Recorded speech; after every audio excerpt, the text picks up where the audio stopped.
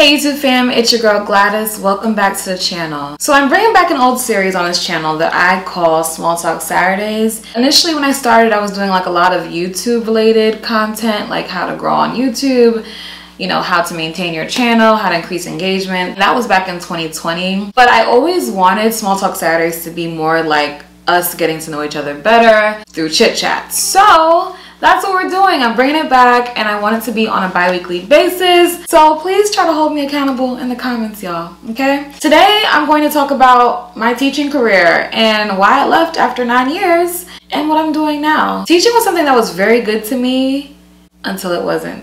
And I did share some of my thoughts in my last chit chat video from some months ago where I announced that I quit my job. Thank you so much to everyone that actually took the time to watch that video. I received a lot of love from y'all, even through DMs as well, which really surprised me and meant a lot to me. At this point in time, it's been almost a year since I left my job, which is crazy to think about. November 1st, 2021 is when I made the decision. I just wanted to go through a few different points. So there are 4 main reasons why I quit. And the first reason is I realized I am replaceable. And let me tell you why.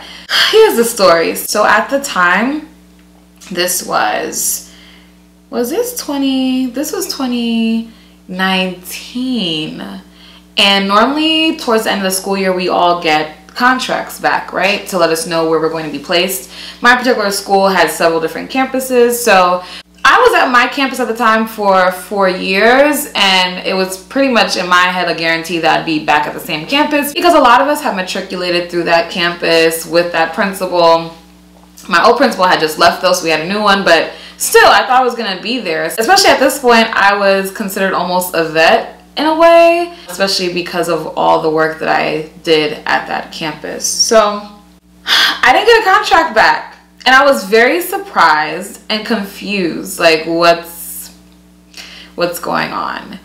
So I was told that, you know, it has nothing to do with your teaching ability. It's just that the school's going through some changes. And at the time, those changes were pretty significant. One of the biggest campuses shut down and they had to lay off a lot of people. But in my mind, I'm thinking, why do they have to lay me off? You know, like that's basically what was happening. But they tried to frame it in a way where it's like, no, we're not laying you off. We're just putting you with this group of people that we really want back, but we just don't have a place for. And in my mind, I'm thinking like, I've been with y'all since 2013. Like, why don't you have a place for me? You know, it was disheartening.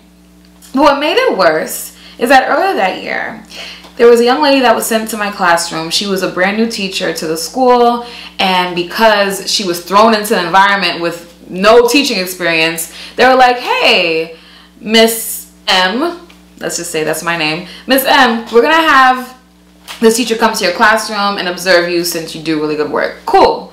She came through, observed, had a great time, and we actually ended up exchanging information, and we would stay in contact like probably on a monthly basis. So then she contacts me. This is after I realized I wasn't getting a contract back for my campus or for the school in general. And she's like, Miss M, guess what? I'm being placed at your school. Oh my God, we can like work together next year. It's gonna be so great. And I looked at that message and I was just like, how is it that this new teacher who has no experience is being placed at my campus? Like, is she taking my place? Like, what's going on? I kept it cool. I didn't say anything. I just congratulated her. I didn't tell her what was going on, but it really made me think, like, y'all really y'all just don't care. Y'all really don't give a fuck about me and all the work that I had to do, especially during the year when we had a brand new principal and myself and another teacher who were mentor teachers that year had to step in and basically be like vice principals that school year. But it seemed like all of that work was for naught and it hurt my feelings. I remember that summer, I just spent the summer traveling. That was the summer that I went to Thailand with C, and I was in New York. And yeah, I didn't have much of a plan. But then they called me back. And because that was the year of my 30th birthday that was coming up and I had a party planned and I was like, I need a job, I took the job back. But it really left a bad taste in my mouth, and I feel like that was truly the beginning of the end. Number 2, the second reason why I quit my 9-year teaching career is because, honey, let's talk about the money. Now, I lucked out in that I work in a district that is known to pay their teachers better than other districts. I'm in Washington, D.C. And if you're a D.C. educator, hey girl, what's up? How you doing? So I felt lucky, and I remember when I reached the point where I was making $60,000 and I felt like, oh my god, I made it. I'm doing so well. I'm taking care of myself. I have my own place. Like, this is great. But girl, then I found out shortly before that point, I remember we found out the year that we all found out that we were all making different rates but had all been there the same amount of time. It felt like all hell broke loose. There was one teacher making 52. I think at the time I was making 55. Someone else was making 47. We were all very confused. Like, what's going on? Are they trying to play us? Yes. I think it just goes to show that, one, in general, especially with women of color, we are not taught how to negotiate and advocate for ourselves when it's time to talk money. This is something I had to learn on my own later on, and really within my content creator journey. But at the time, I didn't really know anything about that. Like, every time they gave me my contract, I accepted what I was given. But then I found out that there were other teachers that would push back and sometimes ask for more. Sometimes they got it, sometimes they didn't. It just depended on how much, I guess, they valued you there. But at the end of the day, it always feels like as a teacher, no matter how much you contribute to the conglomerate, you are replaceable. Your money can go to someone else and they don't give a damn. Like, they will just keep it moving. And it sucks to say that, but that's just what I started to realize. And then I'm like, yo, I'm doing double the work. I have fellows that are underneath me learning from me, and I'm still getting a raise of $2,000 a year before taxes. You know, like, and I know there are some people who are not making 60K. They might be at 30K and they're like, oh, I wish I could make that much money. I mean, I think we all feel that way in some ways. Like, we see someone who makes more than us and we aspire for that. But it doesn't mean that it always equals up to the work that you're doing. And I was doing a lot. I'm sure a lot of you who are educators know, like, the grind is real. Like, sometimes you're staying at work late, you're taking work home, which I had to stop doing. I put my foot down after probably year 5. But when I think of who I was, like, year 1 through 4, like, why? Gwladys, why? Why? Why? For $40,000, $45,000, $50,000, I don't know. It just, we all know that teachers should be paid more, right? But that's a whole nother video. So once I realized through my content creation journey how much money people were making, like, I started developing friendships with people who were in the space for longer and had bigger followings than me, and they would be very transparent about what they were making. And I was like, what? Are you kidding me? Like, this person's making double, sometimes triple of my teacher salary, and we're doing some of the same things. So that really opened my eyes. And I was like, you know what? My mindset has been so limited. My money mindset was trash. I remember when making $100,000 seemed like the pinnacle. And I'm just like, what? I feel like becoming a content creator and realizing, like, as an entrepreneur, there is no real ceiling. It's like, yes, that's cool to have it as a goal, but it doesn't have to be a limit. And I feel like that's how I was looking at it, as if, like, once I reach this, I'm like, I've made it, I'm good. Not even taking into account how my lifestyle might change over the years as I get older. So I was like, you know what? I'm not working for pennies anymore. I gotta figure something else out. Now, the third reason that I left my teaching career is because, come on, elephant in the room, COVID-19. When we got back in that classroom, y'all, I literally just wanted to cry.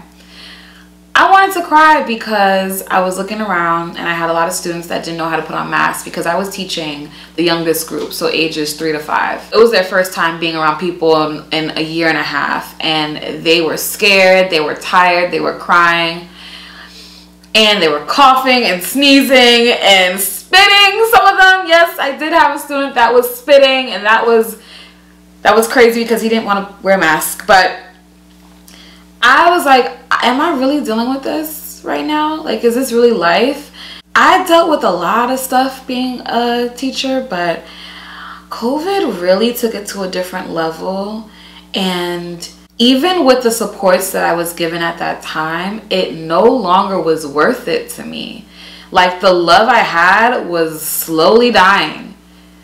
Actually, quickly dying once I got back in the classroom. It started to fade, but I was enjoying the virtual aspect of teaching. I know I hear a lot of colleagues say that they didn't enjoy it, but for me personally, I ended up having a really great class, great parents, and my team was solid, so I had a positive virtual experience during COVID. But getting back in the classroom was a different story. And also during that time, I was doing a lot more with my content creation, and I just realized that the classroom was no longer for me. But it took me having to go back into the classroom to really cement that idea in my head. And once I got it, y'all, I got it. I had to go, and I'll never forget, I always had like a bunch of PTO. So this particular time I had like 2 weeks of PTO, and I was planning on riding the school year out. But the thing with COVID looming over me was bothering me. I hated the fact that we were in quarantine like every other week, like probably twice a month we were in quarantine. And then the students at the time were not required to be tested in order to come back in the classroom. And I was just like, what kind of bullshit? Who is making up these rules? This doesn't make any sense. Y'all, they did not pay us enough to deal with what we had to deal with, especially with the young ones. And if you work with the younger age groups, sound off in the comments. Let me know what your experience has been. Or even if you worked with higher grades, just let me know what your COVID teaching experience was, because I know I'm not alone. And that's another reason why I put out this video, because I'm hoping that this kind of helps someone, touches someone, and maybe facilitates them moving forward like I did. So the 4th reason, and probably the most important reason why I quit my 9-year teaching career, is ultimately I found a new love.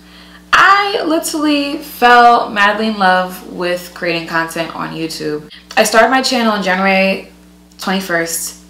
It was MLK Day 2019, and I hit the ground running, and I was growing at a really good rate at that time. At least that's what people were telling me.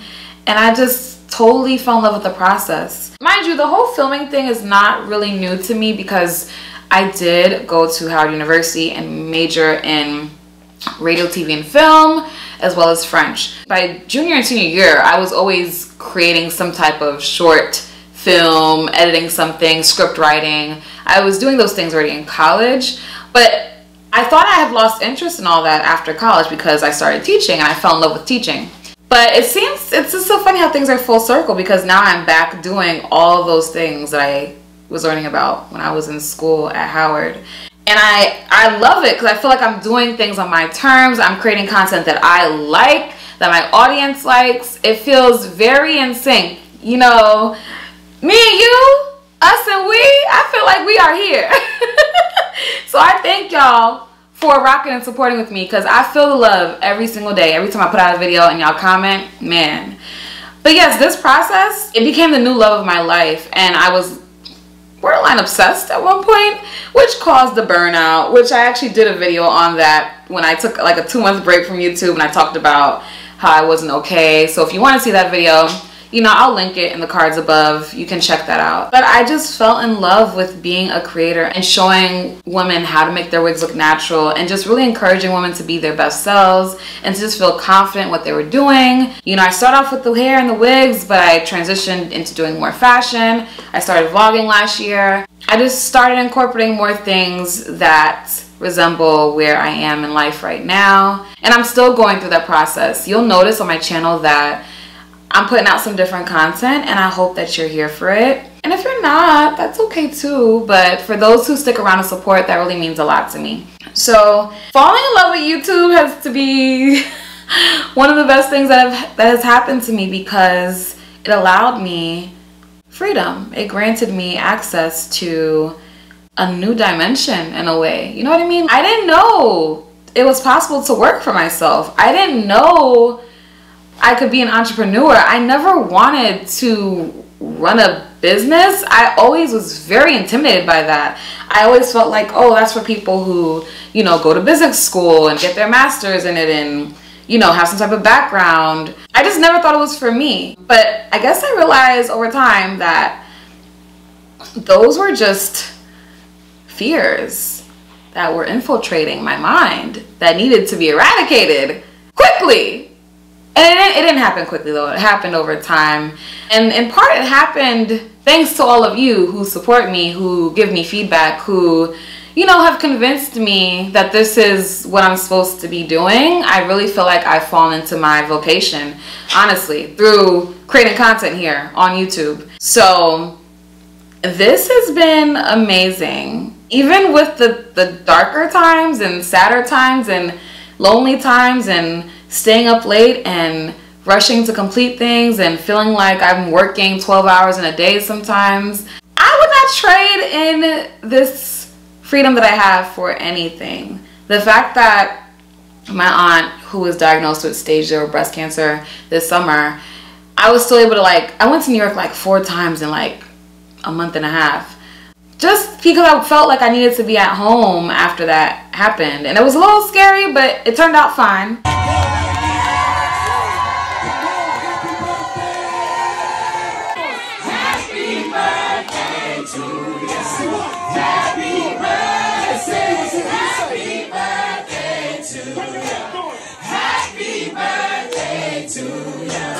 Thank y'all for the prayers, because I saw y'all praying on my community posts. I would not have been able to do that, traveling that way, if I was still in the classroom. So yeah, y'all, I just wanted to come on here and just lay out why I love teaching. Overall, I would say that it no longer was for me. I still consider myself a teacher. I'm just doing it on a different platform.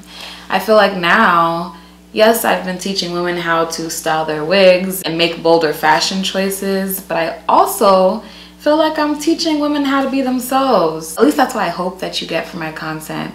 And I'm just looking forward to seeing how the rest of this pans out. So if you are an educator, or if you're in a job that when you go to bed at night, you feel like, damn, I don't want to be here. I don't want to wake up and go to this place.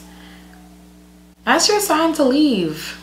I know it's easier said than done. And trust me, I did a lot of preparation when it came to leaving my 9-to-5, and I talk about it in my other video that'll be linked in my description box. But it's been so worth it. To me, time is our highest currency. And right now, I feel like I'm cashing the fuck out. In a way that I would have never been able to being an educator in the classroom. So yes, y'all, this is my story. I've been wanting to get this off my chest for a while. And as my 1-year anniversary approaches of being a full-time content creator, I just knew I had to like let this go so I can really move on. Because some days it doesn't feel real. Like when I wake up and I'm able to like take my time in the morning, make breakfast, talk to my girlfriend C. I can work out if I want to before starting to work. I could take a little midday nap if I want to. I can just really do things my way. And I'm super grateful for that. And it's all thanks to the work that I've put in and the community that I've built here. So thank you so much for watching this video. Thank you for rocking with your girl. Is that your hair? Your girl Gwladys. By the way, Is That Your Hair has a time limit, okay? That name is going to expire sooner than later. I've been feeling this way for almost a year now. I just don't know what I want to rebrand myself as. Do I want to use my name? Do I want to use a pseudonym? I'm still figuring that part out. You can let me know your thoughts in the comments though. If this video helped you, if you took something from this, or if you just enjoyed listening to my story, please talk to me. Let's chat in the comments. Thank you so much. And if you're new here, I hope you stay along for the ride. We're over 35,000 subscribers on YouTube, which I'm super stoked about, on our way to 40K. Let's get it. And Small Talk Saturday, like I said, is going to be a regular thing. $20 Tuesdays is also back consistent. For Small Talk Saturdays though, leave me some video ideas, things that you want me to kind of talk about on this channel.